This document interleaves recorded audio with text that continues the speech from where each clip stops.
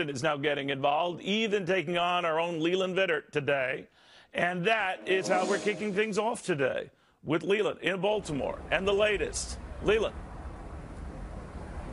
Neil, this is a single source report from the Washington ABC station saying essentially that Freddie Gray was injured somehow in the back of that police van. And this is breaking just as school is getting out here in Baltimore. And this is the exact same time those riots kicked off, as you might remember, on Monday, right after school. Nothing to stop it. And multiple police sources have told me the reason they did nothing to stop it is because there was a stand-down order given by the mayor to, quote, let them loot its only property. And today at a community meeting where Reverend Sharpton and the mayor were, we showed up to ask the mayor about it. Hi, what do you have to say to the businesses who were looted because of your order to stand down? Can you excuse me 1 minute? You don't have anything to say?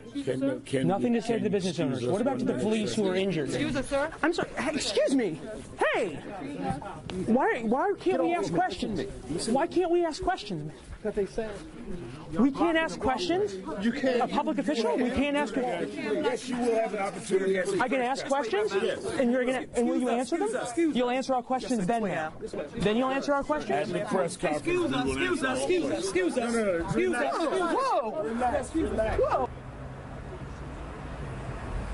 And you heard her say, and the Reverend say, that they would answer our questions at a press conference after the community meeting. She got up and spoke. The Reverend got up and spoke at this community meeting that was at a church about a half a mile from here. And then during that whole period, the mayor ducked out the back, never answered our questions, and never held that promised press conference, Neil. So we'll keep asking.